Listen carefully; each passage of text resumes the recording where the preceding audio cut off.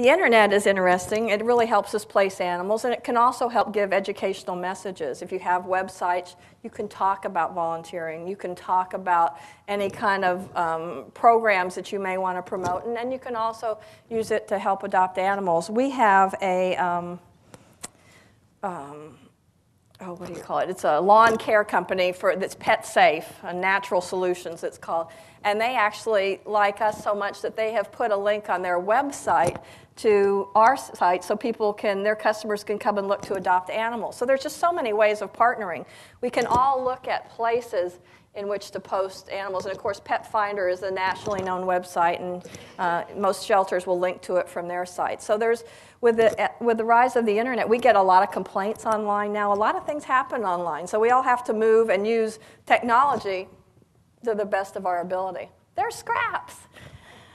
But advertising, we use press releases like crazy. Our local Humane Society goes, how do you people get in the paper and on TV all the time? Well, we send out press releases because every news place loves the animal story. I mean, animal stories get the most comments, whether it's in print or in film. The most feedback that news agencies get is when they print and publish an animal story of some sort. And of course, they want viewers. And if animal stories, bring viewers, then that's what they're going to do. So when you have an event, you have an issue, you have a cause, contact your local media. You'd be surprised, especially if you always allow them a photo opportunity, how much good press that you can get. And sometimes you can build relationships. And like the Spokesman Review was doing a story on pit bulls because unfortunately we had some pit bull attacks, so the media gets on that and they chew on it worse than a pit bull chews on anything. And they can't let it go. But what I do is I try to bridge. When somebody calls me about a message that I don't think is that important, you do have to probably do the story, but I try to bridge to a more important message, like there's a leash law. If people follow the leash law, we won't have problems with any dogs, or pet licensing, or whatever or adopt at the animal shelter, or whatever the message is. And then if you build those relationships, the same reporter that wanted to do the pit bull story, I got him to do a great story in our dog park the next week. I'm like, hey, I got a great story idea if you need one. And he called me 3 days later and said, okay, I think I'll use that for next week. So we got a huge, huge article. Went over 2 pages, had 2 pictures. One was an 8x10 picture in the newspaper on our dog park. It was fantastic. So don't be afraid to use the media. They can help you educate, and they can help you get your messages out. It's huge. Working with the community. Nancy used to think she could do it alone, and Nancy finally realized that you can't. You have to have the community buy-in. You have to work with other groups. You have to work with people, and they have to help you make your goals happen. And that is huge as we work as a solutions for a new tomorrow. The community is the most pivotal piece and the missing piece of the puzzle in the animal world. Local animal rescue groups. I remember early on, I used to think some of them were fanatical, and I was probably not as willing to work with them as I thought. And I don't know, I was shooting myself in the foot when I was doing that. And I finally woke up and I said, why am I fighting these people? I need to align myself with these people. I need to work with them. I need to train them and educate them on what we're doing and how they can fit into our puzzle.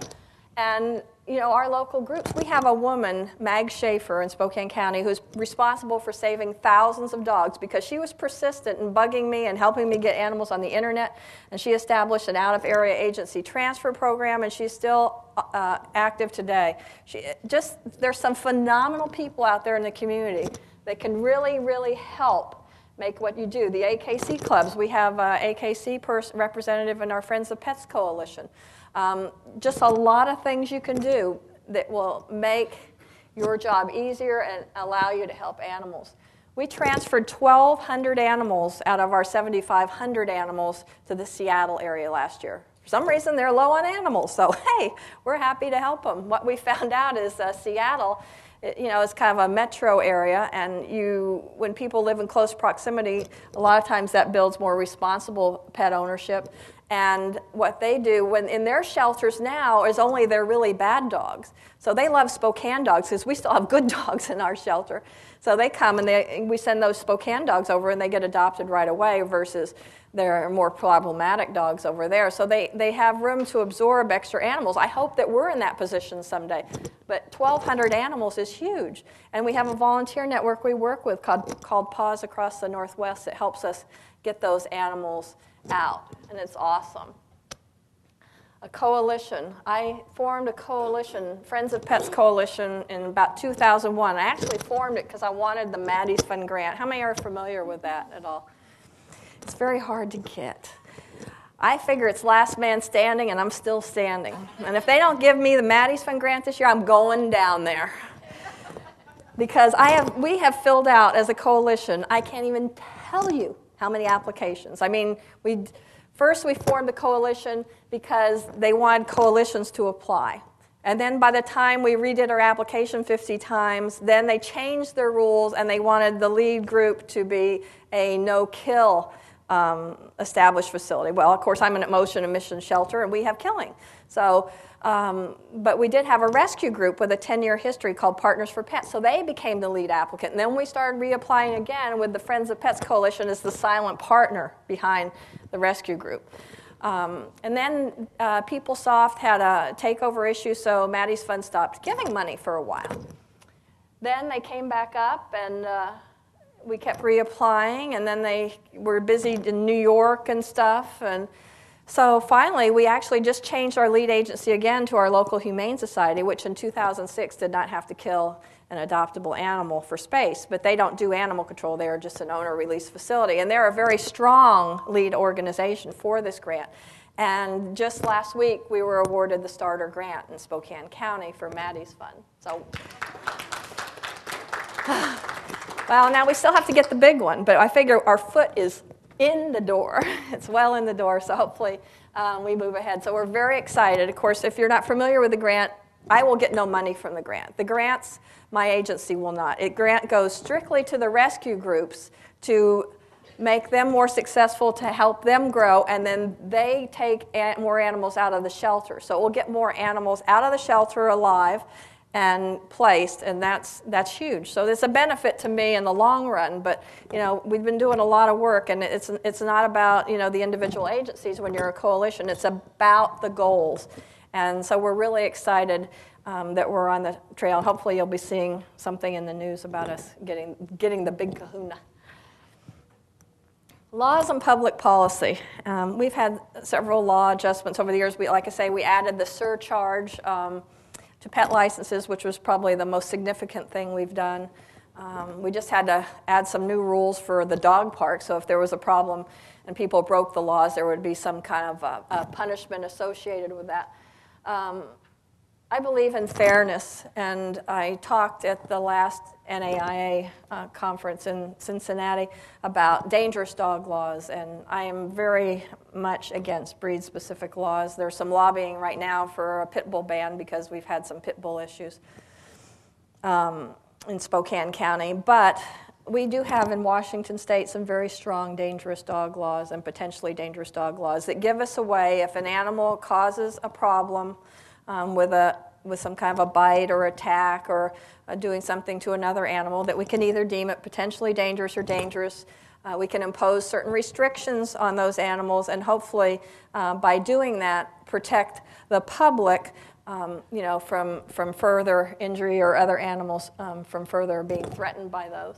So it's very important to have a fair image and to not, to give good customer service. Just because you're in an enforcement mode doesn't mean that you have to not think of others, to not give the customer service, to not show some kindness and some reasonableness. I mean, not everyone that breaks the law is going to get a ticket. A ticket is not a solution. A solution is counseling, education, behavior modification, whatever it is. I mean, barking is probably one of the biggest problems. You can write a person a ticket all you want for a barking dog, but it doesn't stop the dog from barking. I mean, what stops the dog from barking is giving that dog owner some tools that they can use to make an adjustment in their animal's behavior. I mean, behavior modification is huge. I'm lucky enough, and I'm paying for it with donation dollars, to have a woman on staff that's a PhD animal behaviorist. It's probably the greatest thing that we have ever gotten at Scraps, was this woman, and she's been there 2 years now. She is internationally known. She's been on Good Morning America and CNN. She is just fantastic. Have anyone heard of the laughing dog research? It's sounds that dogs make when they're having fun. It's a laughing sound, and she's made a CD of that, and it's really amazing. We play it in the shelter, and it's really had a calming effect on shelter animals and helps them present better as far as adoption. But having a fair public image and being a professional, you're really ahead of the game. We pride ourselves at Scraps on hiring people that are career. We don't have hardly any turnover, and a lot of agencies, they turn it over all the time. But when you keep the same people, for the most part, then they take some pride and ownership in what they do. Every day, people come into our shelter, and they're like, wow, it's so clean, it's so nice. And we just get so many compliments, and it's because we're professionals. Part of that, we have an advantage over nonprofit because we are government. The one thing about government and being a government employee is you're generally paid at least, and you're not going to make money like my little brother does, but in the private sector, but you're going to be paid what I would call a living wage, and you're going to have a decent benefits package, so it's easier to hold people. These humane societies that do animal control by contract or even just sheltering, they just struggle so much in keeping people because they can't pay them enough. And so it's really hard. So we're lucky in that respect. But we also learn to do more with less. And my husband said, you're not going to talk about that at the conference, are you? Design on a dime? And, well, that's part of what we do. Part of what we do is thinking outside the box. I work long days and I'm a pretty busy person. So when I come home, if I watch any TV at all, which I'm not a big TV person, I watch, and my husband I've dragged him into it to some extent, but the Home and Garden channel, and just mindless stuff so that you can not really think about it, and you can go change the washer and dryer loads or something, come back in 10 minutes and you really haven't missed anything. So I've looked at this, and I've started applying some of this to our shelters. One of the challenges we face is how to keep up to date. Typically, shelters are often kind of dark and dingy and dungeon-like, and so how can you make the best of what you have? So I've looked a little bit at that, and we've come up with some fun solutions. One of the first things we do is we look and try to look at it with fresh eyes and see how the public looks. That's the same of any of our workplaces. We go in, we see it every day. We don't see the clutter. We don't see the shabbiness. We don't see things. So going in with fresh eyes and even just cleaning and organizing can make a huge difference in a facility. Adding a little bit of color and paint. We just recently painted our back wall orange for the ASPCA Mission Orange Project, which no one's supposed to know, but we've been selected as the 5th Mission Orange community. But don't tell anybody. That's through their national shelter outreach, which they've given us grants for veterinary care. They gave us a grant so we could establish our play yard. And this program is designed to help communities end the euthanasia of adoptable pets. And they bring their wallet and they bring training, and it's really going to be huge. So we kind of went orange for that. But you can have artists donate, and you can do a lot of things to brighten up, to make it a little bit homey, to get some greenery, get some light, we got wind socks. We have in our cat room, we have a video for cats. They watch this video of like little mice running by and little birds chirping, and they're like, oh, look at that, look at that. But they can all see it from their cage. We have it mounted up on the wall, so it has some little music. So there's a lot of things that you can do to add some interest to a facility. Murals, just little decorations. I have a staff person. She'll decorate stuff seasonally. We just have our spring decorations up now. It just kind of brightens the place. So we got to get rid of those snowflakes. I'm ready to move on. So there's a lot of things we can do in that respect. Signage is important so that people know where they are and know what you're all about. So there's a lot of things we can do. We can do pet licensing. Our microchipping are huge. Our affordable spay-neuter program, so folks that want to or need to get their animal spayed or neutered, they can. educational outreach. Can't say enough about that. Got to have the education and the community buy-in and support, and of course fairness in laws and public policy. There's really nothing that we can't do, and we just have to really put our heart and soul into it. My son is in his first, I have 2 kids. My daughter just graduated from Gonzaga, which I mentioned. My son is in his first year at college. He's going to the community college because they asked him to be on the men's basketball team, and he's had a lifetime love of basketball, as I have had. And early on, I think it was starting at 5th, 6th, 7th, and 8th grade, when he was in 4th grade, he was at a summer basketball camp at the high school, and the high school coach called me and he said, your son and his friend are 2 of the best kids in this camp. He says, you've got to get them on an AAU basketball team. I'm like, well, what's that? I've heard of YMCA ball and stuff. And he said, well, that's, kind of an elite basketball league, and it'll be a huge experience, and it'll prepare them for a high school basketball program. Of course, this is the high school coach, so he wants to, recruit the youth. It's like educating the youth. He wants these youth to know how to play basketball so he can reap the results when they get to high school age. So I said, well, how do you get on a team? Well, go down to the AAU office. So I went down, I put my son Dylan's name on the list, and we waited. No one ever called. No coach ever called and wanted to pick him up. So it became a week before the end of the team selection time. And so I went down there, and I said, no one ever called. And they said, well, he's on the list. And so the coach called me up, and I said, well, I can't get him on a team. No one seems to want to pick him up. And he said, would you consider coaching a team? And I was like, no. Are you kidding me? He says, well, come on, I will help you. I will train you on the high school's offense and defense. And basketball was my sport, and I have played rec league, so I'm not unfamiliar with the sport. But this was a whole new realm for me, and I was like, no, I can't possibly do this. He says, well, your son needs to be on a team, and that's the only way. I will help you. So this sucker right here on my forehead went down to the AAU office, found out teams cost $1,000.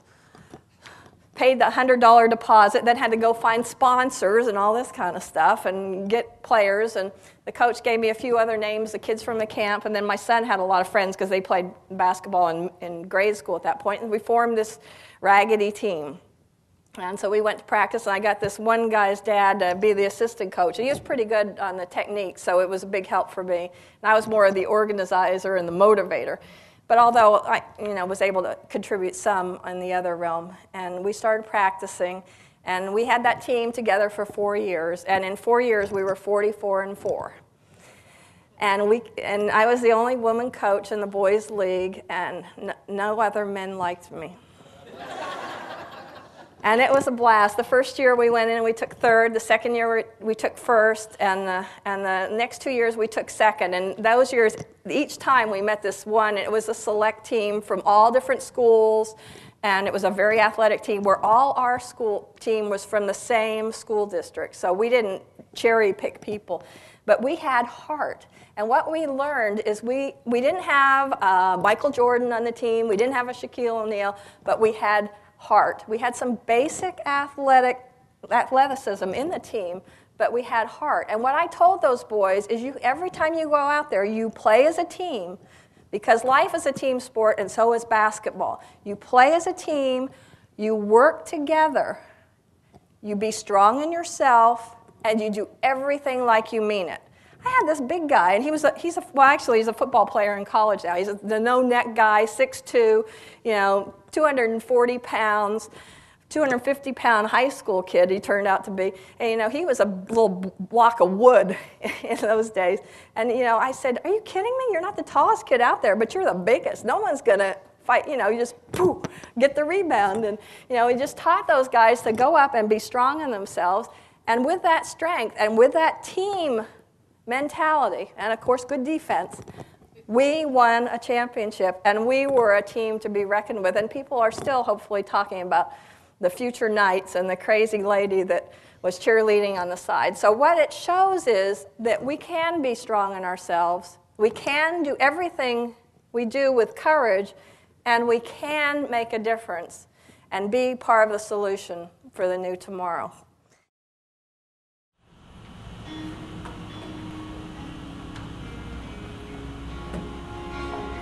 There is a point when you cannot walk away, when you have to stand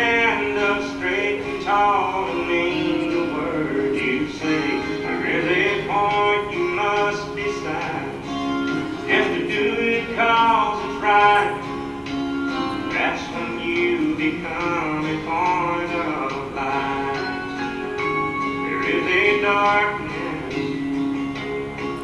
that everyone must face. It wants to take what's good and fair and lay it all to waste. And that darkness covers everything in sight until